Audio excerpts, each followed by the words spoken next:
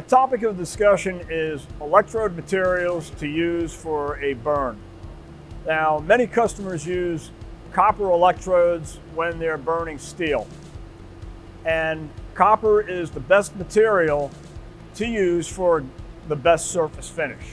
Graphite gets used when we want to burn fast. So if you're not using graphite to burn with, you're not in a hurry to begin with. Application of electrode materials for the workpiece and what you're out to achieve. For those that use copper, you're looking to get the best finish, not necessarily speed. The problem we have with copper is it's such a soft material that it's sometimes difficult to machine, in particular for very small details. And to get the surface finishes on that copper or electrode to get the same finishes on your workpiece, cutter marks need to be removed. Another material that can be used is telco. Telco will not get you the same finishes, but it's easier to machine than it is pure copper. So, oxygen-free copper versus telco.